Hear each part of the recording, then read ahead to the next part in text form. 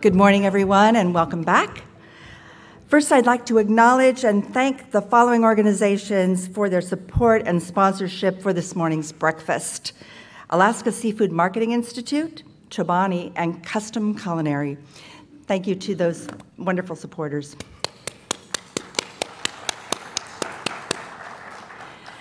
I'm Cathy Jörin, the Senior Director of the School of Graduate and Professional Studies and the Food Business School here at the CIA, and I have the pleasure of giving you a brief update on our master's degree program offerings. Before I tell you about these programs, here are a couple of housekeeping items related to today's summit experience. First is a reminder that the presentations and demonstration recipes and other resources are available on your conference program app and on the website. Today's programming includes topics around plant-forward and plant-based foods and associated science and technology, cultural diversity, food justice, climate change action through food, culinary training, delicious food for health, and more. This morning's schedule includes 3 general sessions and our second round of breakout sessions taking place in various locations. And as with yesterday, staff will be strategically positioned to direct you to those locations. At the conclusion of the breakout sessions, bento box lunches will be available for you to pick up at the Beverage Garden Plaza, which is where the reception was last night. And then desserts will be available on the lobby level and the lower level here in this building. The day will conclude, then there'll be 2 afternoon general sessions here in this room, and the day will conclude with another reception at the Beverage Garden Plaza. Another full day of learning. Now to the CIA's master programs. I'm pleased to announce that through the Business School, the Food Business School, and the Culinary Institute of America's School of Graduate and Professional Studies, we are now offering 4 different master's degree programs, along with our Accelerated Culinary Arts Certificate program.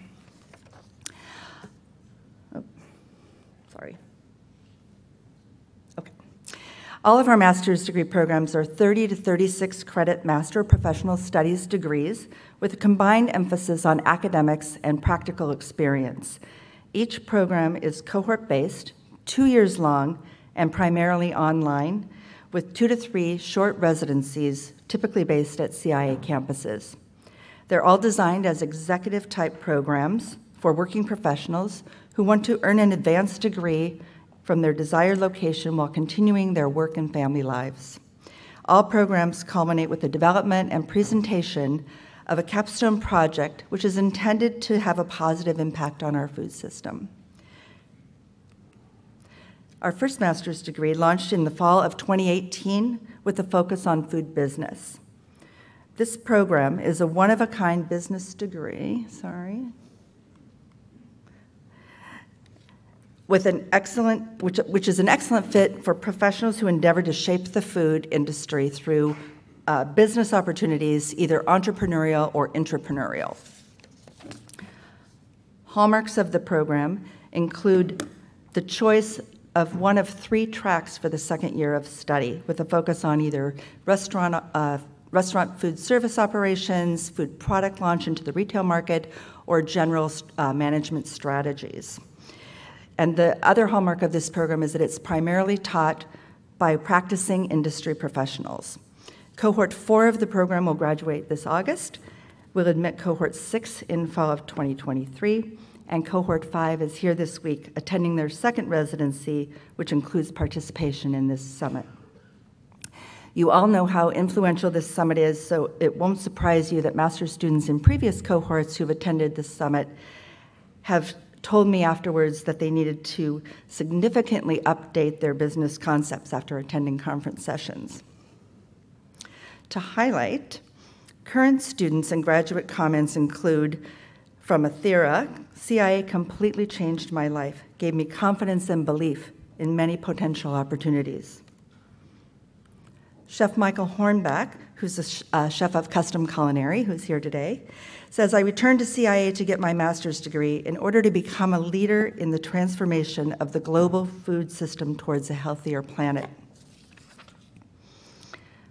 Teo notes that the program has opened my eyes to new ideas and new ways of thinking. Doug says CI provides a portal to view the future of food. And Judy, a food photographer, states that I applied my lessons in business and doubled my income. A second Master of Professional Studies has evolved from the Beverage Graduate Certificate Program that we delivered in Napa Valley for several years. The current Master's in Wine and Beverage Management is a unique master's degree that not only takes you from vine to bottle, but also emphasizes how wine makes its way to the table, covering the life cycle of a bottle from marketing to distribution and from restaurants to retail. This is a perfect degree for people looking to add beverage specialization to their credentials, for current beverage professionals looking to advance, or for people who want to indulge their passion for wine and beverages in a potential career change. Our inaugural online cohort will graduate in August. The second cohort has just completed their first year, and we will welcome the third cohort in September. The program includes a number of beverage-focused business courses, along with extensive tastings, facilitated through our residencies and through a special partnership with a company called Master the World, which creates customized tasting kits that we ship directly to the students in their home or office. Students of this program are saying the program gave me the opportunity to change my career in a way that I never thought possible, or online classes allowed me to maintain my career while furthering my education, and I'm applying this new knowledge directly to my job. Our third master's program is a Master's in Sustainable Food Systems, which started last fall. Current and future leaders committed to guiding organizations in the future in terms of sustainability in the world of food are a perfect fit for this program. These are learners who think about careers in agriculture, supply chain, advocacy, policy, education, and corporate sustainability program management. The CIA is uniquely qualified to deliver this program with a focus on sustainability in our food system through a culinary lens. The design of the program benefits from the expertise of an external advisory council of experienced industry leaders, a number of whom are attending here. Also pertinent to this program is that it's supported in part by the CI's relationship with Google. The first cohort of this program is also attending the conference today as part of their second residency. You can hear a bit more about these programs from a short video that I'm going to play for you now.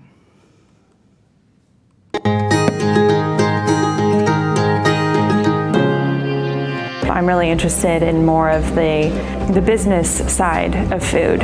My classes have covered everything from best business practices to creative design thinking, where we really have to think outside of the box. The world has changed. The world of hospitality has changed, restaurants and food products has changed dramatically. We can prepare you for that.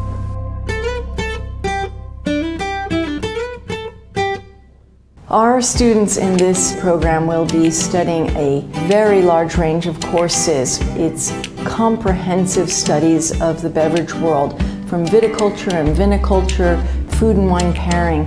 They'll also study business operations, restaurant, hotel, a global market overview of the entire beverage and hospitality world. And this course in particular sets students ahead for getting ready for what's out there after they graduate.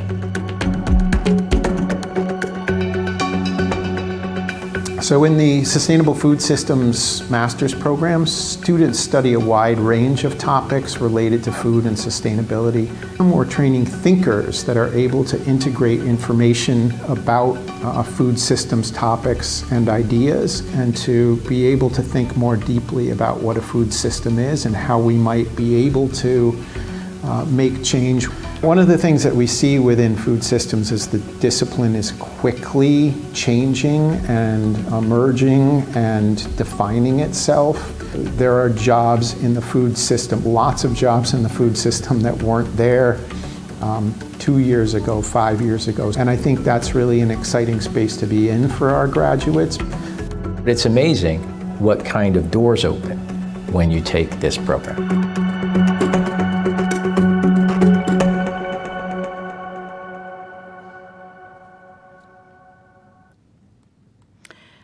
Now I want to announce the launch of our newest program, a first of its kind in the US, the Master's Degree in Culinary Arts. This program is selective and will be launched this fall for an intimate cohort of experienced chefs who want to take their passion, creativity, commitment, and vision for the future of the culinary profession to a new level by taking a deep dive into what it takes to run a great restaurant. Different from our other programs, this one includes a 2-year required and paid internship at selected Michelin-starred restaurants, and it's also supported with scholarships from Dom Perignon. More to come about that one. Now I'd like to ask the master's students in food business and in sustainable food systems who are here today to quickly stand up and be acknowledged. We're so proud of them and look forward to the impacts they'll make in their future endeavors.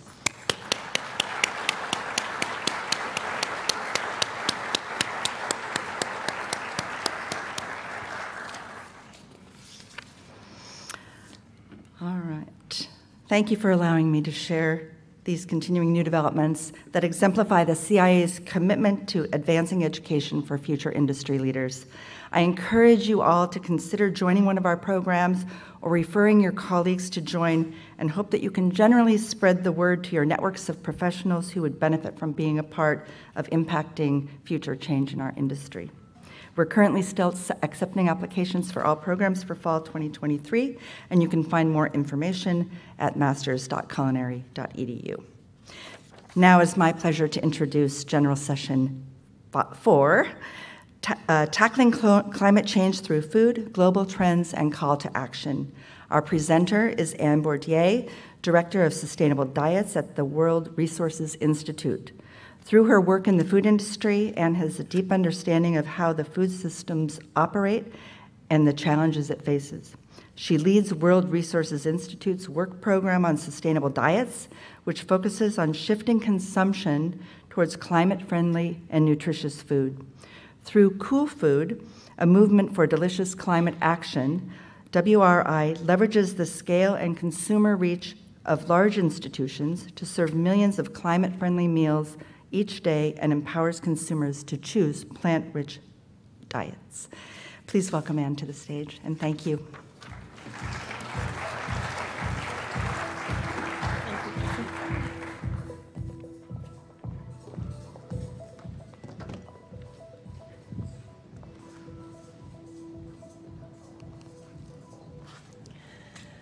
Good morning. Well, I really want to go back to school today. I have to say the wine and beverage program is probably the one for me.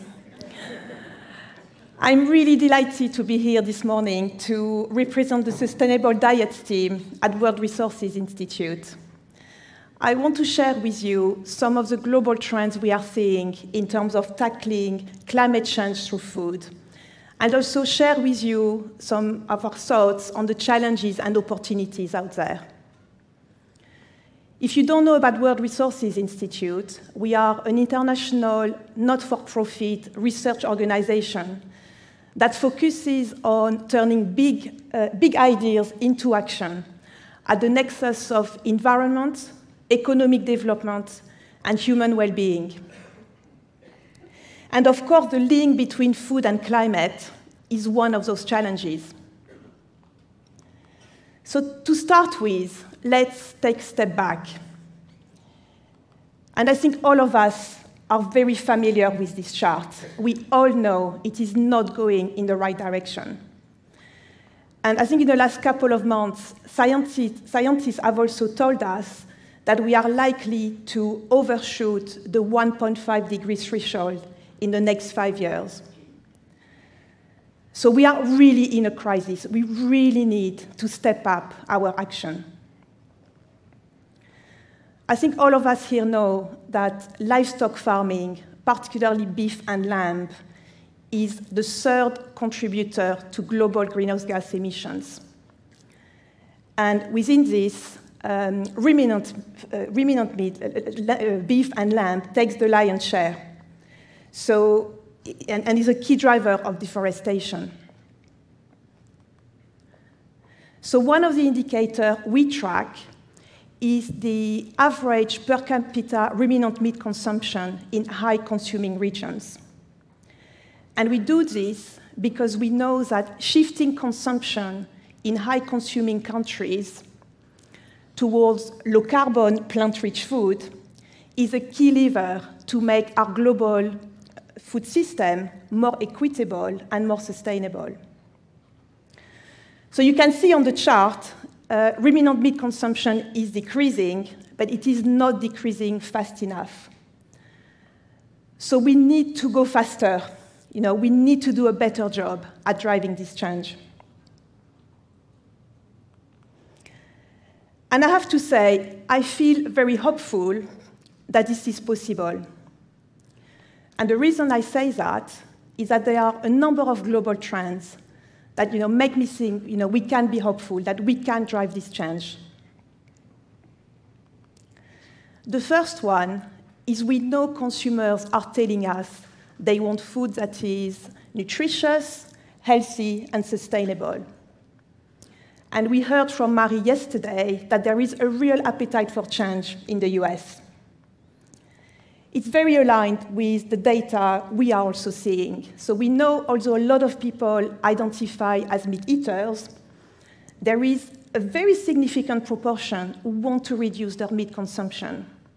And that's particularly true in Europe.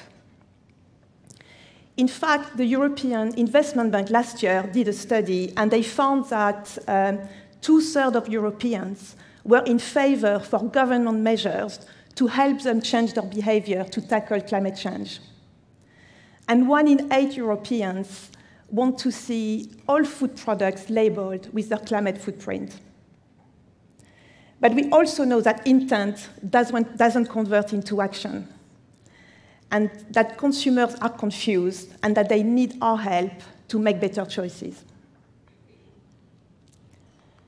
The second trend that is giving me a lot of hope is that we are seeing some great leadership from some food providers.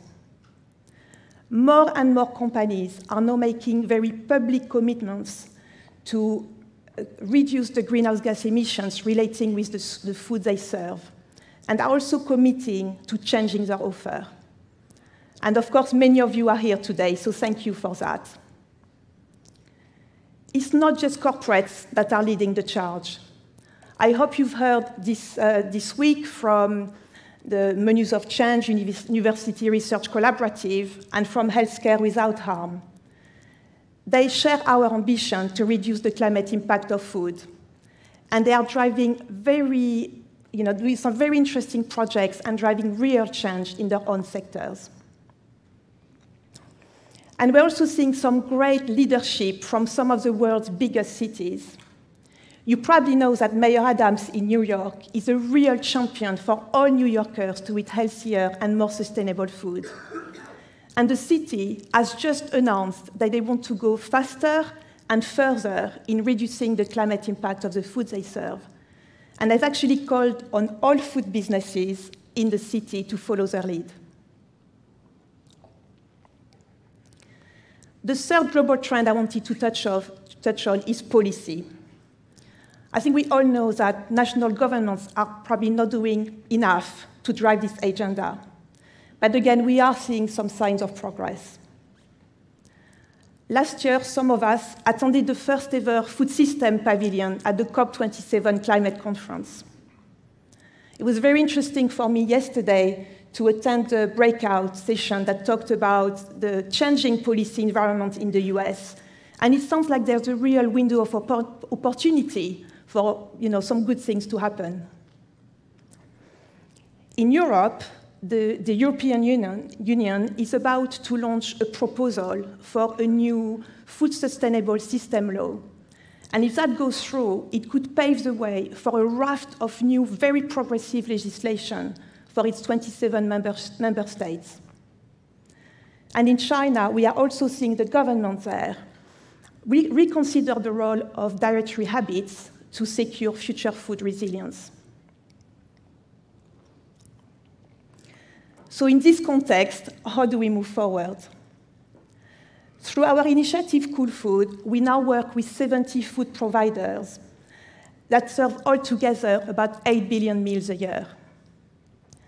They are united in their ambition and their commitment to reduce the climate impact of the food they serve by at least 25%, which is in line with the goals of the Paris Agreement.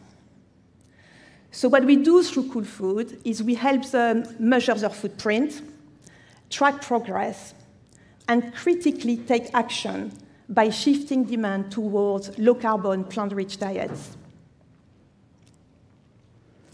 When we first launched Coolfood, we wanted to create behavior change at scale by leveraging the creativity and the reach of your sector, because we wanted to make it possible for millions of people to be able to enjoy delicious but also climate-friendly food every day. And what we've learned in those 4 years is that small changes can have a really big impact. In fact, the early adopters of our Coolfood pledge have already reduced their per-plate greenhouse gas emissions by 21% since they joined the program. So they are well on track to deliver on their commitments. But of course, we don't want to stop here. We know we have a lot more work to do. And we also know it's not easy. There are many challenges to create this change. But of course, from those challenges come many opportunities, and that's really where we want to focus our efforts next. So the first challenge is data. We know it's difficult to calculate Scope 3 greenhouse gas emissions. We know it's hard to collate data upstream in the supply chain. And we know it can be difficult to calculate the carbon footprint at a recipe level. But it's really important we persevere here, because as we all know, what gets measured gets done. And of course, transparency is critical to drive trust with your customers, with your shareholders, and with us NGOs.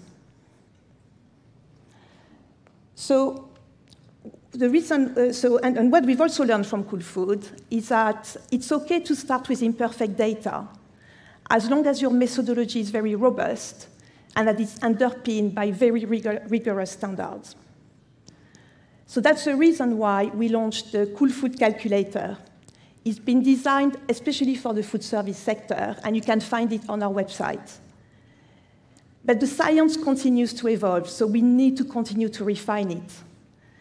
And we get many questions about, for example, the environmental impact of different meat production systems. So that's one area we want to do more work on. There are a lot of different views on this within the scientific community, and we know it's difficult to navigate in industry because it's full of complicated trade-offs, and getting on-farm data is difficult.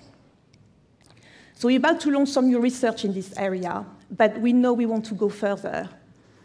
And if there are questions you have, or there are things you would like us to look at, do get in touch, because it'd be really useful to get your input as we scope our next steps.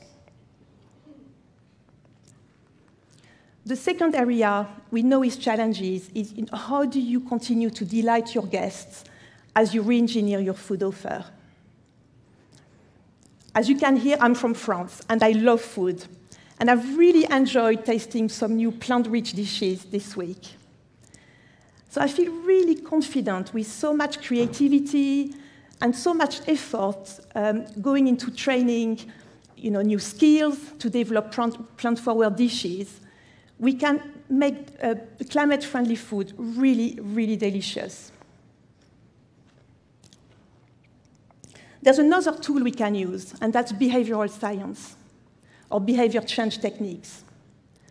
At WRI, we believe it's a really untapped lever to help us address the climate crisis.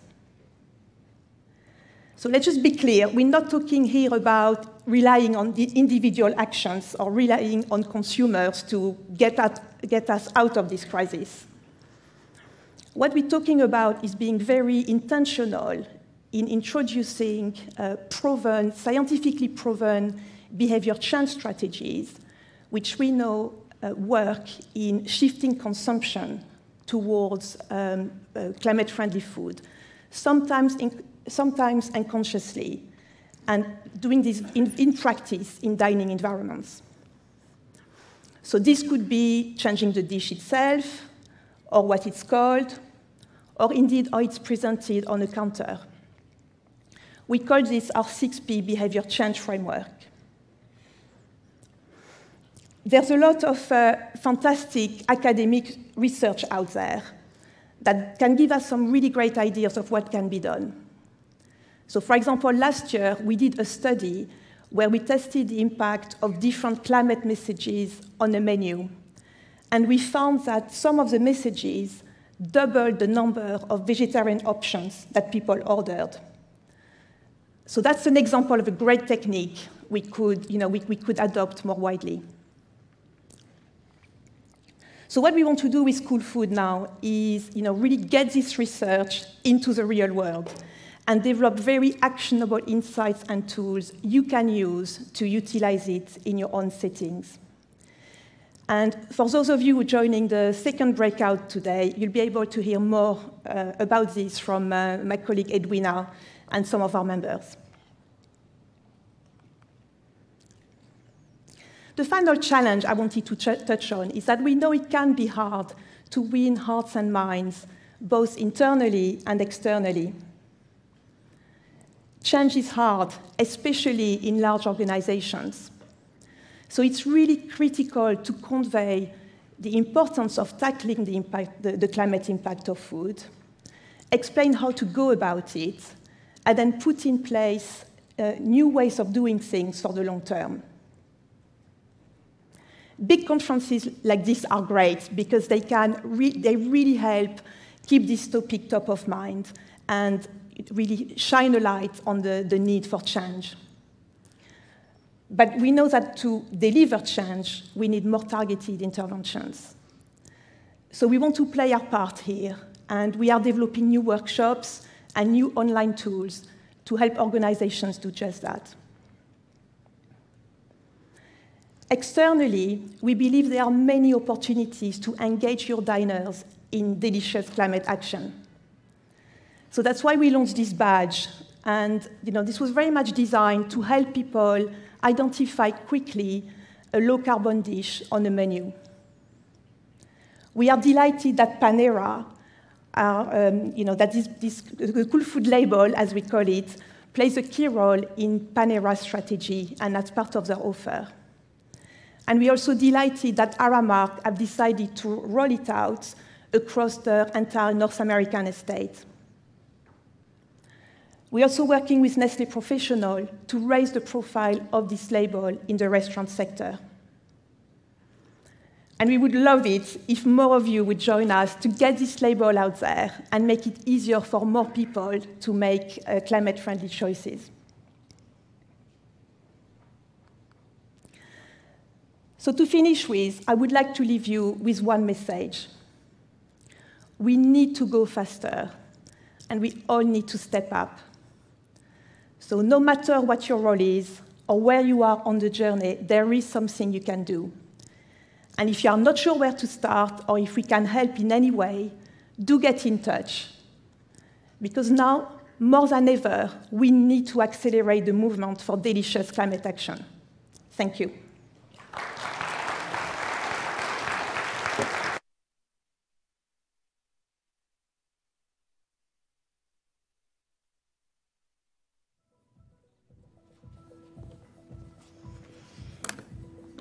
Thank you so much, Anne. Good morning, everyone. I hope you all enjoyed your evenings last night in the Hudson Valley, and nice to see you all back for day 2. It is my pleasure to introduce the moderator for the next session here on Building a Better Burger. Dr. Beth Forrest is Professor of Liberal Arts and Applied Food Studies here at the CIA, and she teaches a variety of courses in food history and world cuisines and cultures. She's the former president of the Association of the Study of Food and Society and a principal investigator of a large grant-funded project, Food Studies, Race, and the Humanities.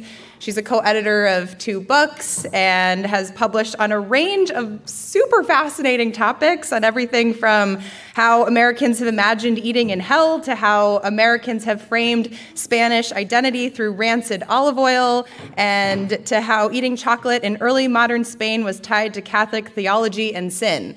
So we invited Dr. Beth Forrest to provide a bit of a historical and cultural grounding in the role that the hamburger plays in American foodways before we then open up to a broader panel of chefs and operators to give you a sense of all of the complex decisions at play when menuing a better burger. So please join me in welcoming Dr. Beth Forrest. Where's the clicker? It's just the, okay. Good morning. 50 billion burgers. 50 billion. At its height of consumption, around 2011, that was how many burgers were consumed in the United States. That's an average of 3 burgers each week by each American consumer.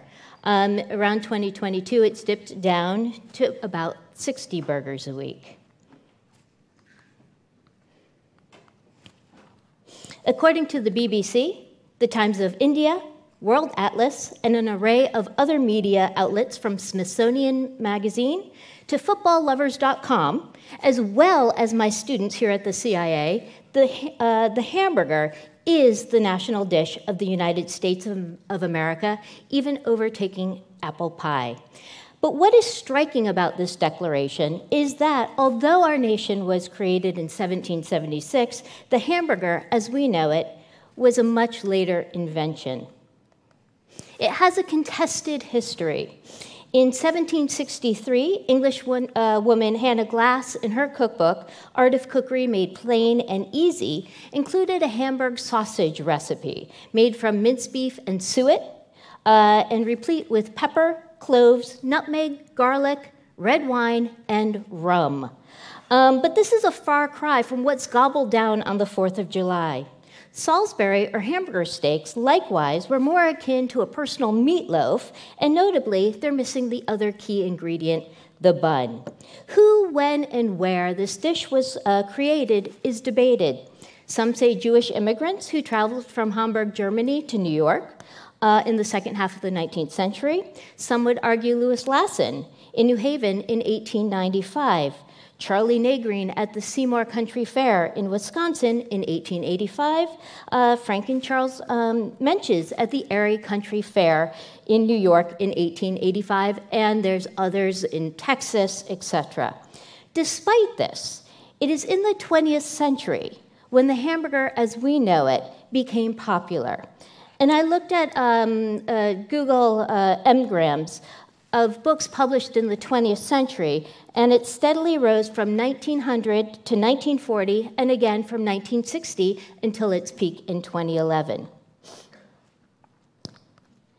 There are regional differences of hamburger, yet no region can claim it, and I will argue that that's one of the 3 reasons why I think hamburger has become the national dish, right? The second reason that we can look at is it fits into our entrenched cuisine that goes back much further. And again, we're talking about, if you will, the dominant hegemonic cuisine in the United States. One, staple foods, wheat and beef, which have long been the status symbol going back to European roots. Second, flavor principle. In America, we like 3 things, and I'm guessing you can already imagine what they are. Sweet, salty, fatty. And we get that from the burger as well as, of course, the ketchup, the #1 condiment in the United States up until the mid-90s. 3, it represents the idealized nuclear family. And this became particularly important in the post-war years. First, grilled meat, masculine, ideal being close to nature, versus baked bread, which is the domestic sign of femininity. 4, manners, informal, unfussy, eaten with our hands. We can walk around, we can drive, we can do anything while eating a hamburger. It's remarkable. And 5, it also fits into our, well, I think you would all say, very problematic commodity chain, which is very long and large.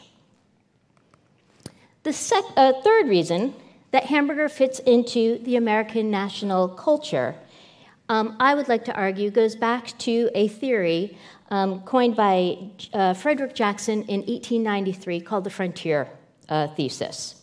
And what he argues is that it was the unsettled American frontier that really caused American culture to break from much more traditional European traditions. And as so, we have created our own unique American culture, and of course, cuisine is a reflection of that culture, right? So going down, democracy and equality. Hamburgers are relatively inexpensive, readily available, and a vast majority of Americans can participate in their consumption. Next, hamburgers are the antithesis, I think we can say, of an elite culture. They are casual, fast, and can be unpretentious. Next, to quote Burger King, you can have it your way, right? And burgers are easily personalized to fit each individual preference, again highlighting our real emphasis on individuality and freedom and personal choice in the United States. And finally, they are the very embodiment of ingenuity. From some claims that the hamburger was invented when a cook ran out of certain ingredients, to certain guests not wanting to get their hands dirty, so they stuck it between some bread, to Ray Kroc marketing burgers to busy workers who needed cheap and fast food. There has always been this connection of invention, reinvention, and problem solving. And it's with this last point that I would like to introduce today's panelists, right? For if, I would like to say, if we can invent a better national dish in America, the burger, we can build a better food system. First up, we have Spike Mendelsohn. He's co-founder and chef of Eat the Change, a company to create foods that are environmentally friendly, healthy, tasty, or as Spike said in one interview, quote, plant-based indulgent food. This includes the chain Plant Burger with 14 locations, many of which are found in Whole Food markets, but also brick and mortar in New York. He serves as the first chairperson of DC's Food Policy Council, a coalition of public and government food leaders to create a just, healthy, and food system, in addition to a host of other organizations that serve to educate and change policy. Next, Fiore Mulitz. He is chef and co-founder of Burgers Brewing in Pittsburgh, PA, an award-winning restaurant that sources all ingredients within 200 miles of the restaurant. He also focuses on ethical and sustainable practices, not only for ingredients and guests, but also for his employees. In 2018, the blended burger that he created won a James Beard Award, beating out 350 other competitors. Next, we have Matthew Ward, an executive chef and residential dining, executive chef of residential dining at the University of North Texas in Dallas. Beginning in 2017, he started his tenure there when he oversaw Mean Greens Cafe, the very first and 100% plant-based dining hall at a college campus. And this includes a hydroponic freight farm. And it has won accolades from an array of stakeholders, including PETA as well as industry publications. He currently serves as co-chair of the Executive Chef Committee of the Menu of Change University Research Collaborative.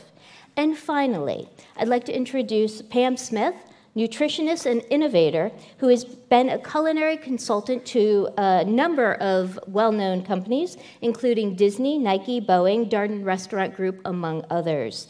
She has authored 17 books, make me look lazy, thank you, and you can find her across numerous media platforms where she hosts live cooking classes and workshops. So I'll pass the mic over to Pam. Thank you.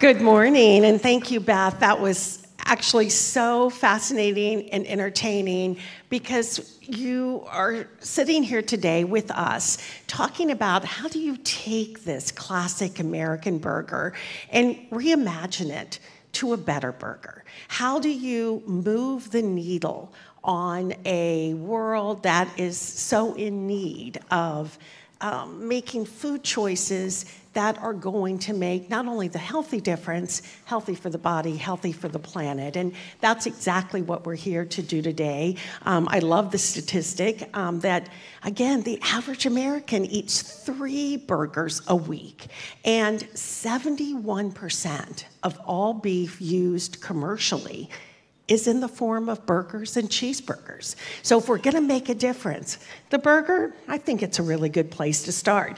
I had that slide on the Healthy Menus R&D Collaborative. I have the honor, the blessing of co-chairing the Healthy Menus R&D Collaborative. If you're not familiar with it, it's a strategic initiative of the Culinary Institute of America. We started back in 2010 with an idea that could companies, large volume food service companies and brands, come together not to discuss a particular topic, but instead to collaborate on finding tasty solutions for this ever-changing appetite.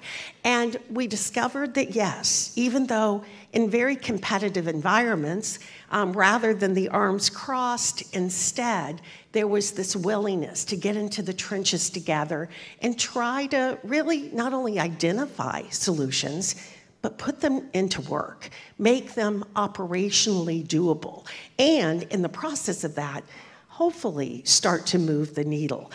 We have brands that come to us from every sector working together. We have fast food QSR, we have fast casual and casual dining, family dining, a large group of non-commercial as well from colleges and universities covering the spectrum of food service.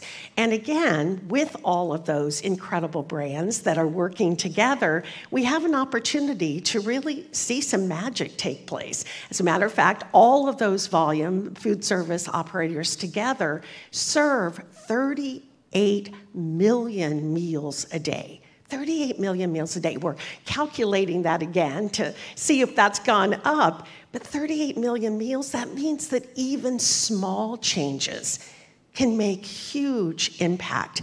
And it's those small changes that we're working on every day. We came together initially to try to tackle something that was very big in our industry. It was sodium reduction.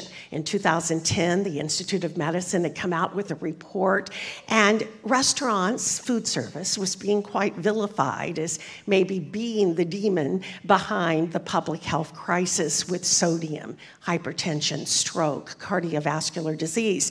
We wanted to see if we could, working together and with our huge supply chain opportunity, could make that difference, could make the way clear to be able to have tasting success with lowering salt. We also wanted to work together to increase produce. And it was out of some of those working group sessions that we discovered something quite interesting.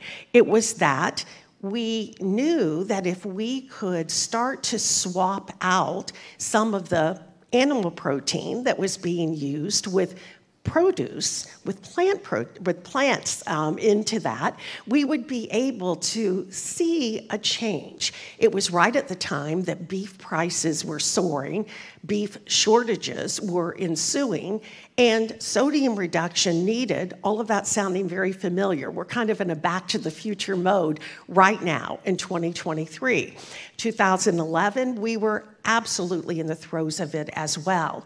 In one of those working groups, we discovered something called the blend, that we could indeed swap out 25% of beef with chopped mushrooms. And in the process of that, discovered that amazing things could happen, that by doing that swap with all that mushrooms bring to the party, the incredible umami, the incredible craveability and unctuousness that comes through mushrooms, particularly when they're combined with meat, the incredible ability of bringing juiciness into the party, the textural capability, the forgivability, because it would hold that juiciness. Certainly better nutrition, certainly better sustainability, and because of the need, very favorable cost implications. Beef prices were high then, as they are now.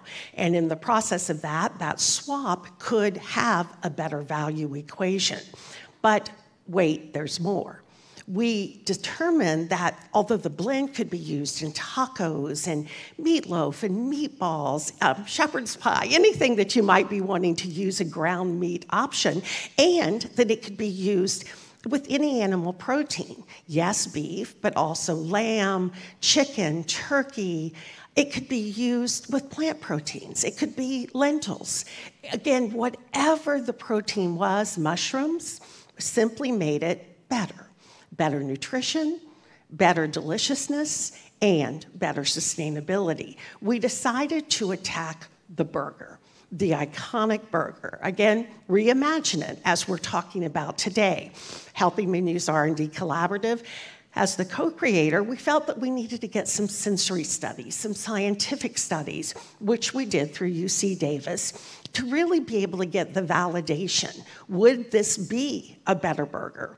And we indeed discovered that the guest, the customer, the subject study in that particular situation preferred the blend over 100% protein offering. And in the process of that, we also discovered that we could lower the sodium because that umami gave so much flavor with less salt. We actually were kind of doing the proverbial bird with one stone. So it was a pretty interesting thing. We could do it better. And that better meant better for the body, better for people, better for the planet, and better for the palate. Again, that taste bud sensation that you could get through the blend that you couldn't get other ways. Burgers made better. And wow, did it really roll. We were able to see Seasons 52 be the first casual dining restaurant to roll out the blended burger in a variety of ways and absolutely delicious. We saw Cheesecake Factory roll out a turkey blended burger. We saw colleges and universities, Harvard and Yale and UMass, picking it up, K-12, adopting it, Sodexo, adopting it as their burger because that blended burger made it a better burger. And then the Mushroom Council, the co-creator with the CIA, joined together with the James Beard Project to do the Blended Burger Project, of which Fior was one of our celebrated winners, actually winning and winning and winning, and we appreciate that so much. When we really saw almost the scale being tipped in an incredible way with volume was when Sonic rolled out the Slinger. The Slinger is not a burger, it's not a slider, it's a Slinger, but it was a blended burger that rolled across their 3,600 stores. Again, QSR, we were able to see the blended burger, a better burger, really reach scale, and it just doesn't stop. Again, that Sonic burger gave us really what we needed, an LTO that was repeated 3 different times because it just was so very delicious and such a crowd favorite. Today, we have, as we've heard from Beth, 3 operators that have done their own version of a reimagined burger. Again, we're going to hear from Fior, who gave us his blended burger, his winning bigger blended burger, but coming out of his passion and his determination that he was going to do a burger concept with a difference. The same from Spike, when he discovered that he wanted to do plant burger. We'll hear from him. And Matt, leading a huge dining operation, doing not just a blended burger, but also doing a plant burger and doing a burger. He's from Texas, after all, so we'll hear from that all the way through. So we're excited to have conversation. We're excited to hear from each of these gentlemen, and we're excited that you're here to be part of that conversation. So Beth, take it over. So thank you so much for joining us. First, why burgers, and how did you approach the burger in a way that you thought it should be improved? Fjord, would you like to kick it off as a winner? The winner. Thank you. I thought I knew a lot about burgers before I heard you speak. I guess I don't know that much. We'll work on that, Fjord. I opened burgers to sort of change the idea of what a healthy food option could look like. I kind of fell in love with the, sorry. Thank you. Okay. Sorry about that. I kind of fell in love with the concept of the blended burger competition because we started burgers to create a healthier option for food that everyone could kind of relate to. When I had the opportunity to compete in that, it aligned us, our staff and everything, so well with the concept of how we were kind of aligning us in the community. We opened burgers to essentially serve a healthier food product, and we couldn't figure out, I couldn't figure out personally what I could do in a small town that would make a difference. And it just turned out that hamburgers was the way to do it. The blended burger competition kind of put us on the map, and we, like you said, continue to win and win and win. And to be able to give somebody an option of a healthy hamburger, I don't know if that sounds normal to anybody, especially if it's meat-based, but we were able to kind of change the narrative a little bit. And we continued. We sell 35% of our burgers sold at all of our locations are either the blend or plant-based. So we are super happy to be a part of this. That's awesome. Change. Did you find that indeed it made it better? I mean, do you think the reason you won was because of that umami unctuousness we were talking about? It's 100% better. The mushroom blend that we used really added a depth to the hamburger that we couldn't get with just meat, frankly. And people started loving it. We were already using a locally sourced, grass-fed, grass-finished meat, and this just elevated that to a level that we weren't expecting, frankly. Did you market it as a blended burger, or was it just the burger? Yeah, we marketed it as the blended burger. It's still on our menu as the blend.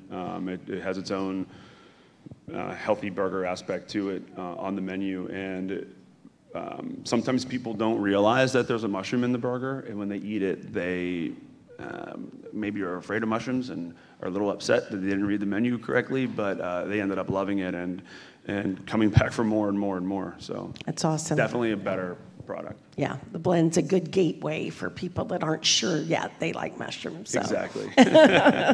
It works. That's awesome. That's awesome. Spike, could you tell us a bit about your burger and how you approached it? Sure. Can you guys hear me? Yeah. Okay, great. Yeah, so, I mean, listen, you gave a great presentation. Was it 50 billion burgers or something like that? I mean, that's kind of why I'm in the business and why the burger, we can have the largest impact. You know, I grew up eating, maybe some of you, I went to fast food restaurants with, you know, some of my fondest memories were with my grandmother going to McDonald's in Montreal. I'm Canadian, from Montreal, and you know, I grew up in the restaurant business. You know, after culinary school and a bunch of stints in a ton of restaurants, I opened up my first restaurant in 2008 in the middle of the recession in Washington, D.C., and that was Good Stuff Eatery, actually, and that is an animal-based burger restaurant. We have about 7, 8 locations of those, and that movement for me about 15 years ago was improving the burger offering, and why that was is that, you know, I saw what McDonald's was doing. As you grow older, you find out about the ingredients that they're using, and you know, it's just it's you know, I don't want to come down on McDonald's or everything, but it's not the healthiest of offerings. So you know, in 2008, I decided to make my mark on burgers. And what I thought a better burger was getting away from these large form farming, right, and sourcing a little bit more sustainable. I was also part of the Better Burger thing. I didn't win, you won. Someone had to win, Spike. Someone won. I never won any competition show, just to put that out there. But a fan favorite. I got kicked off for Top Chef, Iron Chef, all of them. So, you know, I went to make my mark in DC in 2008. That's when I opened up Good Stuff Eatery. Along the way, I started getting involved in policy. I started lobbying on behalf of the Farm Bill. I worked with Michelle Obama on the Let's Move organization about bettering school lunches and healthier. And I was getting a lot of support from staffers in DC and policymakers in the business. And I took a step back and was really wanting to kind of own my own advocacy as far as food is concerned. And I met Seth Goldman, former CEO of Honesty and part of Beyond Meat. And he had introduced me. He's the one that actually introduced me to my first ever plant-based burger. It was a Beyond Meat burger. And I took it home. He didn't realize that my wife was vegan, and I cooked it up. And I thought what an incredible product it was. It was the 1.0 version. It still had a lot of work to do, but I thought, wow, like this is such an amazing offering. And I had been busy redefining fast casual, which is a term that was adopted about 10 years ago. And I think what the fast casual is about making food in your restaurant, right? It's not just about the supply chain and just ordering. It's about really coming up with the recipes in your restaurants. But when I was introduced to the Beyond Burger, I had a vision of being able to revolutionize the way we eat fast food, right? Not fast casual concept, but really getting right down there to fast food. And the reason why that is about all the policy work I've been doing, about the education, and about how we should be incorporating more plant-based foods in our diets. And I said, listen, if I can make a burger, this burger category, which everyone loves, it's a global menu item, right? If I can make it better for the planet, better for you, and just as delicious and indulgent, we'd have a win. And that's exactly what we did. You know, I called it the Burger Palooza. I threw a Burger Palooza for the executives of Beyond Meat and Seth, and where we basically just swapped animal meat for plant-based meats in all my burger setups at my restaurant. And sure enough, these ingredients were amazing. And that was the other thing. There was, I'd say, let's say about 10 years ago, I don't think I could do what we're doing, right? 5 years ago, I think a lot of these ingredients started to hit the market, right? So you could find a plant-based cheese that actually melts and feels indulgent and encapsulates all the rest of the ingredients. There is the Beyond Meat along with other ones. There is Oatly. We make milkshakes, So if I could come up with the entire burger concept from shakes to fries to chili and just 100% make it plant-based, I thought there was a winning proposition there. And then furthermore, just to finish it off, is one of our we do look at climate change at the resolve of it through our food system. It's right. The single biggest change you can have is your own personal environmental footprint, right? And I'm a flexitarian. I'm not 100% vegan or vegetarian, but I have learned along the way that balance is key, right? And so that's kind of the way we look at the movement. And the other thing is democratizing plant-based foods, right? We can only have a massive change if we make these things affordable to all. And that's why I lean into Plant Burger is a fast food concept. It's not a fast casual concept because it's defined by its supply chain and its price point. So that's why I'm in burgers. And yeah, we have 14 locations, and it's going well so far. So I love that, and expanding the menu as you go. Yes, we and I want to get to the rest of the panels, but we have a ton of innovation at Plant Burger, and that's what's so exciting about this movement and even these conferences here that we're having is that we're really seeing a shift.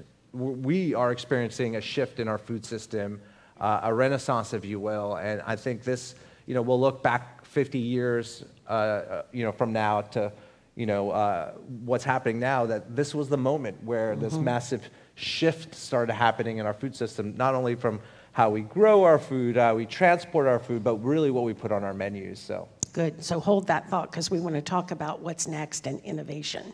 But Matt, you're doing it. Yeah. You are doing it big time, too. Yeah. We were just talking this morning about, Mean Greens Cafe, and we're going into our 12th year of all 100% plant-based operation on a college campus in Texas. Wow. You know, in Texas, in beef country, you know. So yeah, not just Texas, but beef country, because you're just right there at Fort Worth. Right. Yeah. And just, you know, as a whole organization in UNT Dining Services, and you know, we've made that commitment, you know, for, you know, plant-based dining and our relationship with MCURC and myself being co-chair of the Executive Chefs Committee and doing these research projects and whatnot. You know, we've made that commitment, and you know, of course, you know, we're dealing with college students, and what do college students love? Burgers, right? Yes. They grew up with burgers. It's an iconic, you know, it's an iconic, you know, an iconic food, a food. So, you know, we've got near 8,000 freshmen coming in November, right?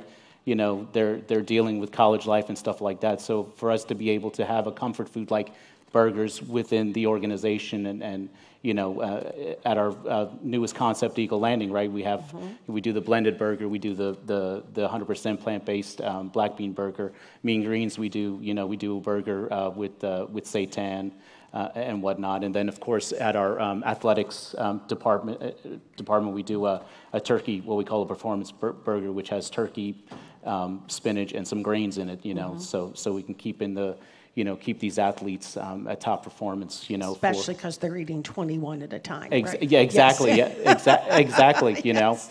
But for us, it's all about innovation. It's all about engagement. You know, we need to keep these students coming into our dining halls. You know, we need to be able to, you know, engage them on a daily basis and really pique their interest, you know. I mean, college students are the most savvy consumers right now, you know, and we're building their food habits and their food, you know, to get out into the real world. So, you know, we need to be on top of it, you know, whether it's introducing international flavors for burgers, you know, seasoning them internationally, you know. Asian cuisine's really popular right now. So a kimchi burger, you know, you make a blend, you know, with Asian flavors, and you put kimchi on it, and they go bananas for it. You know, so that's the kind of work we're doing in colleges and universities right now, is really kind of setting them up and kind of showing them, you know, it doesn't have to always be the beef burger. It can be a blended burger.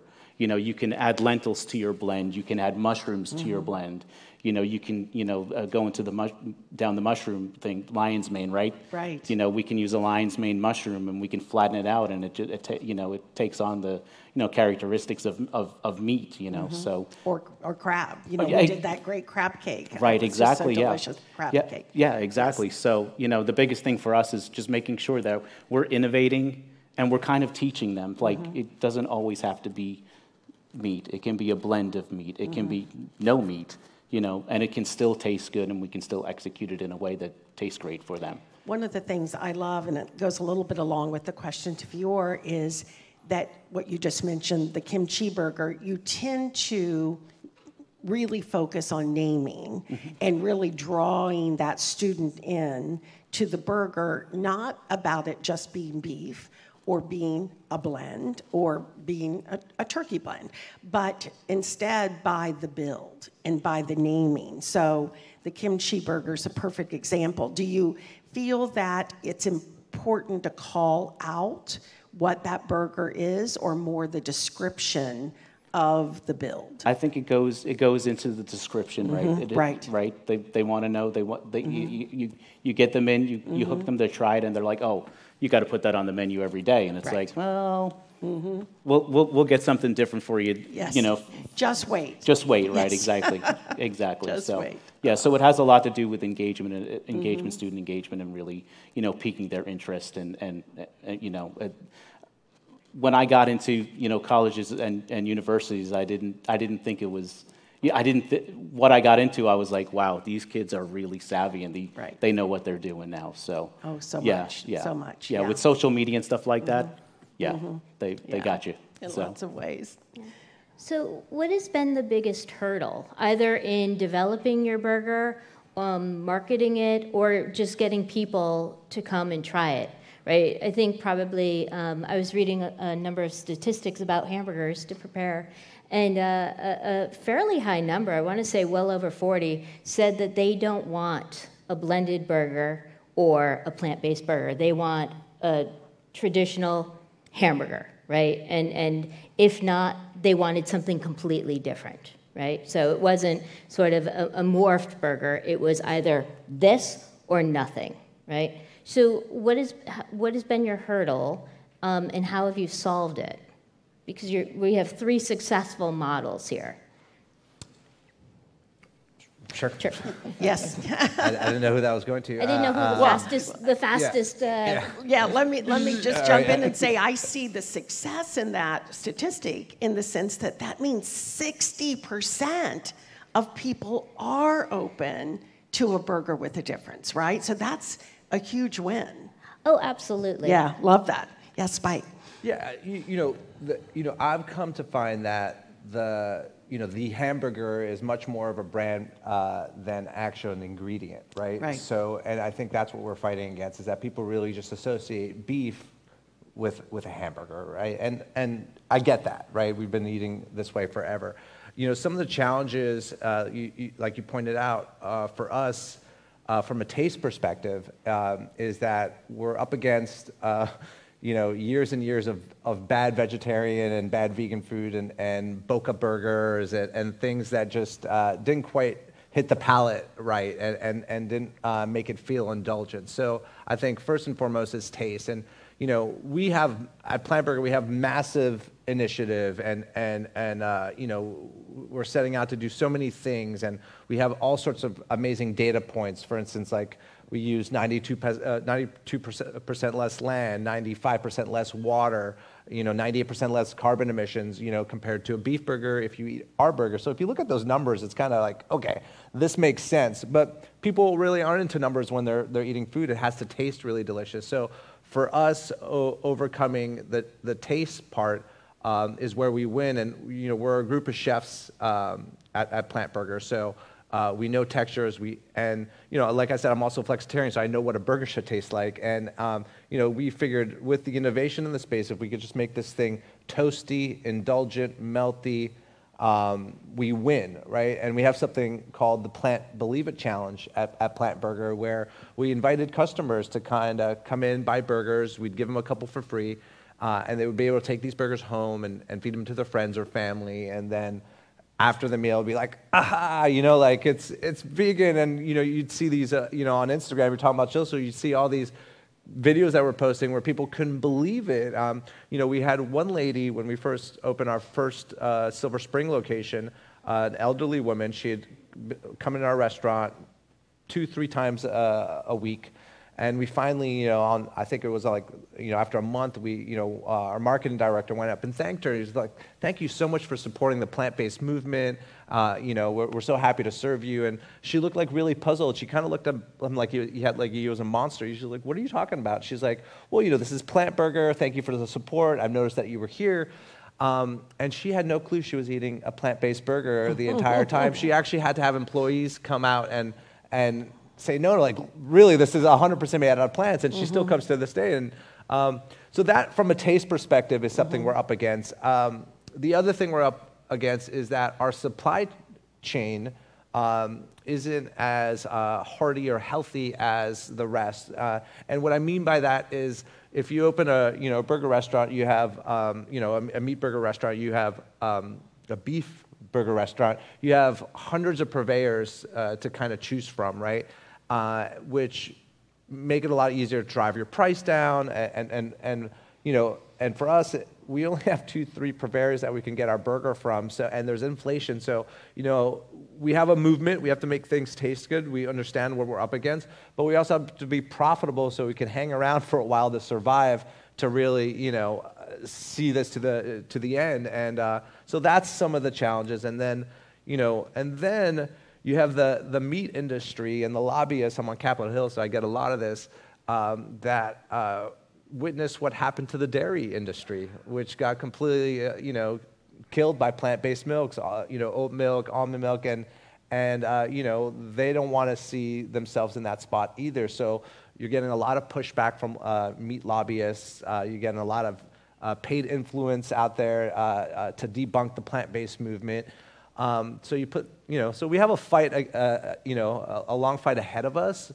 But at the end of the day, what we believe, to get back to my first point, is that if we put something in front of you that doesn't, that meets the occasion, meets the taste, the indulgence, and is better for the planet and better for you, I think that's a win-win, and I think people will start to get that. Right. Well, and there's also been so much of a backlash with just people saying, I want real plant in my plant burger, right? So Yes. again, you've had to roll with some of the highs and lows with that, which is one of the reasons, Matt, that you all have determined you want to do everything in-house, yeah. and because your students really focus on that. Yeah, it's about doing it in-house. It's about, coming up with it. If we can't make it, we don't serve it. That's kind of the philosophy and whatnot. And really what it comes down to, it's execution, right? We're chefs. We either went into the industry and we learned, or we went to school and stuff like that. The biggest thing is you have to make it taste good. You have to cook it. You have to cook fundamentally, right? It's about building flavors. It's about, you just don't throw everything in a pot and come back 30 minutes later and poof, here you go. Right. Yes. So that's the biggest thing, Right. And on a college, like on a college campus, it's like, hey, come in, try it. If you like it, great. If you don't, cool. Yeah. You can order something else. Exactly, That's it. yeah. For And it's sure. all about education. It's all about Right. engaging with these students and talking to them and really just making sure that they understand, understand the health benefits and whatnot and just moving them forward. So Yeah, nutritious, delicious, sustainable. Yeah. You had mentioned, No, just yeah, and suspicious. Yeah, you had mentioned, some of the plant-based burgers of yore. What I've always felt, and many of us have had these conversations, is unfortunately many of those were built in a very what's been taken out of it. So again, Boca Burger was a delicious burger, but it was built usually on a dry, tasteless bun with alfalfa sprouts. And I mean, there was nothing that was indulgent. And that's a completely different tack. That winning burger, you had this beautiful avocado and goat cheese, and it was so indulgent. So you took a different tack with that, an indulgent yet better burger. That's kind of. Yeah, you're on. You're good. Yeah. I don't know. Oh, it's Yeah, okay. That's what we wanted to do, make everything in-house, to your point, and then to your point as well, having an option for people who didn't want to eat meat. It has to taste good. They said it the Flavor best way. first. That's right. Yeah, good. The other thing I just want to, like I said, I'm a flexitarian, so I'm not against meat, but there's multiple battles that we're fighting here, right? One is getting back to more plant-based foods, just in general, home-cooked foods, vegetables, really highlighting that. The other one is that we have a lot of people to feed, right, in the world. So processed foods need to get reinvented also to be better, right? So, when Beyond Meat first hit the market, it was highly successful, and then people started reading the label ingredient, and there was a lot of pushback, right? So it's really up to these companies to continue working on their products, evolve them, and make them even with less ingredients, which Beyond Meat is doing, right? So it's kind of a two-pronged approach here. I'm not a preacher, and I'm also a realistic of hey, everyone needs to become plant-based or vegetarian or vegan. That is just a reality that will never happen on this planet. But what we can do is we can shift a little bit more to a better balance, right? Better balance for the planet, a better balance for yourself, and a better balance for the economy, right? So I think like we all here represent different facets of this, which I think is great on you guys to putting us on a panel together. But it's important that we kind of all succeed. And one question I have for you actually, if you don't mind, I can ask a question. Was he can only answer in about 30 seconds. Okay, great. Good question, then a quick answer. Yes.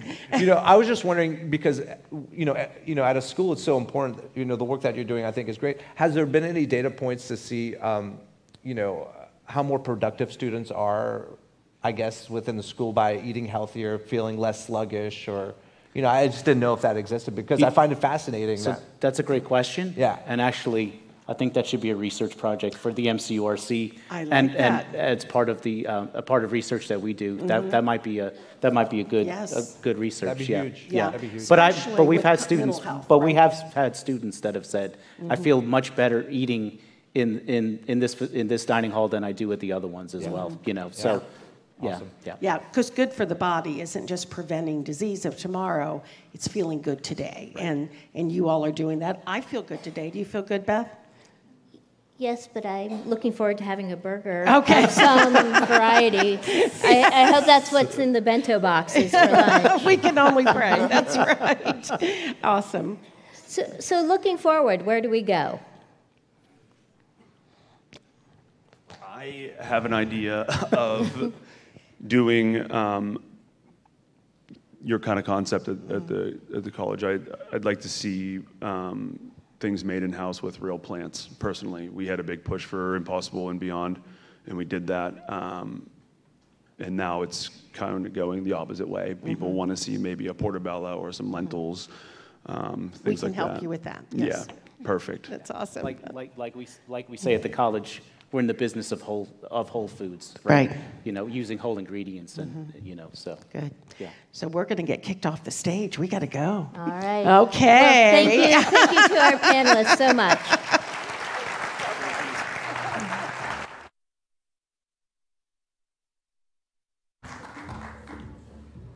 What a great conversation, and there were so many questions coming in through Slido. I realized we didn't get much time to get the audience Q&A, but our panelists will be sticking around over this break that we're heading into. So hopefully this conversation generated some good fodder for discussion around burgers, what you all are doing.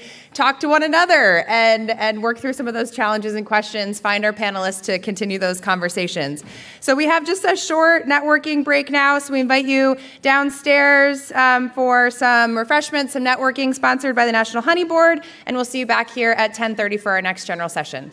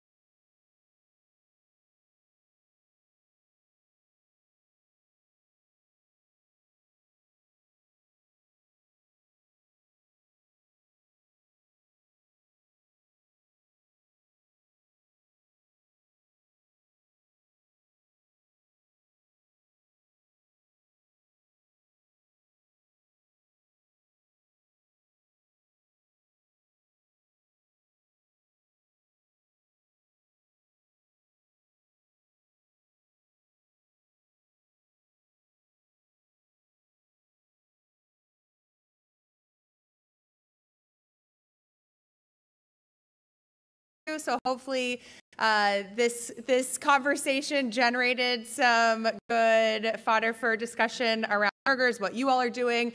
Talk to one another and work through some of those challenges and questions. Find our panelists to continue those conversations. So we have just a short networking break now. So we invite you downstairs for some refreshments, some networking sponsored by the National Honey Board. And we'll see you back here at 10:30 for our next general session.